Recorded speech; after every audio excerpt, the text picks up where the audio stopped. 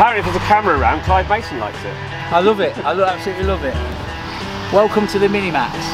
Hi everyone and welcome to the channel. As you can probably tell, I'm almost back at my second home at the moment, back at Sywell at Flylight, because there is something new.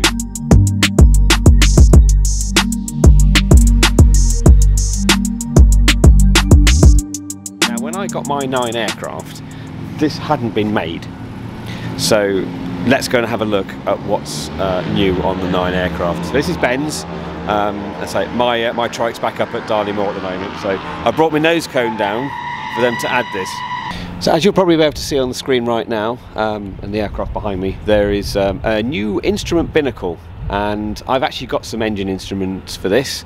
I'll leave a bit of a plug on the screen, so thanks Ed for that. Because I still like to have that instrumentation of what's happening with the engine, etc. So it's got EGT, CHT, fuel level, can have fuel flow, a whole raft of things. So I'm not going to try and go into too much detail on that. But the main thing, as you'll see on the screen now, is that the instrument panel can take instrumentations. It's got the switches, it's got the starter button, anything you want to Velcro on there, etc.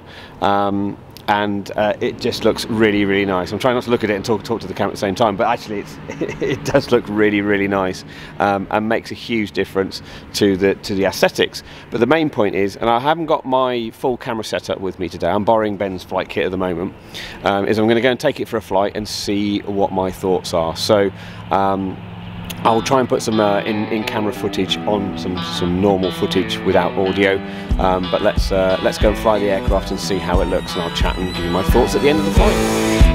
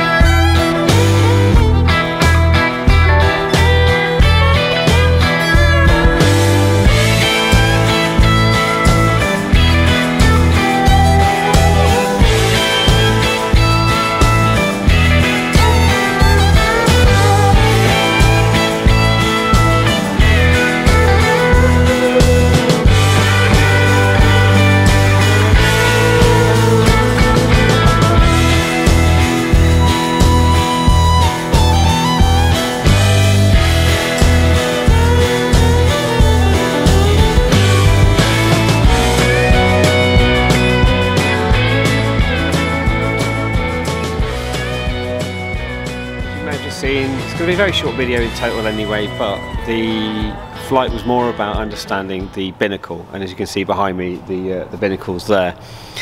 There is loads of space for instruments. Now, as I said, I've already got my engine instrumentation, which will go pretty much where the motor monitor is at the moment. So welcome briefly to the flight briefing room, because there's been a few updates since I made this video, and I just wanted to point them out before we went any further with the outro. I have got 2 binnacles. I've got one which I fitted to the Flylight 9, and I'm going to show you that on the screen now. So I've got an avionics switch which isolated it from the main battery. The Fly meter is a very clever system. It's got a module at the front, which just takes the data feeds from a module at the back. So I suppose the module is the head unit, and the main unit sits at the back. So there's a data link between the two, which is quite nice and neat, which means all your sensor wires and everything you want to fit to it are all done right near the engine. I've got an a cylinder head temperature, an exhaust gas temperature, which is very key for a Pellini to understand what's going on with the exhaust temperatures, and then also water temperature because it's also water cooled. The module does RPM, there is oil pressure, oil temperature if you want it, fuel flow if you want it as well. It does also use a capacitance stick for the fuel gauge, so it's constantly live reading, and you can probably see during this video it's going through a calibration cycle because you can set parameters for that. But it's a very clever instrument, as you probably also worked out. It's also quite bright, which means you can see it in all daylights.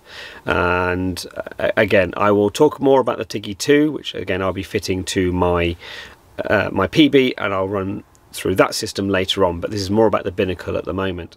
I really like the binnacle, so it's really nice and crisp and clean, and can be modular. You can take the front strut off with it in situ, so you haven't got to disassemble too much. But other than that, I'm really pleased with it. So back to Sywell. And I'll have other bits and pieces, but as I say, it's got so much space that you can put anything you want on there, your stopwatch, your timers, all the other bits, space for checklists if you really want to have your checklists on there. So I think in terms of the concept, it's good. I can lean forward, I can get to the switch, the starter, etc. Is it going to make a difference to my flying? Yes, it really is, because it means I've got somewhere to put stuff. Those that have flown the Adam will know that it's really complicated to have anything down the keel, because that's where the ridge track cables go.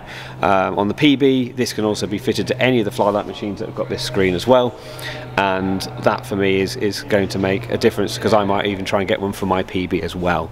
But overall, I really like the way it's been designed. I really like the way that it just sits there, and it's a nice upright positioning, so you can see all the instrumentation, your GPS or your phone if you want to clip your phone to it, etc. So pretty much this wraps up the video. So I hope it's been useful. A very short video, but another development along the range of aircraft that this can be fitted to. And I don't think it will just stop at this aircraft or other manufacturers, but the fact is it does, and is designed around the Flylight range, and I'm really looking forward to getting it onto mine. So that's the main reason I've come down here today, is to drop my nose cone off, so they can then fit the binnacle to it. But other than that, so if you've got any questions about any of the things in today's videos or other elements of the Nine, please drop them in the comments, and I will get back to you. But until next time, everybody, fly safe.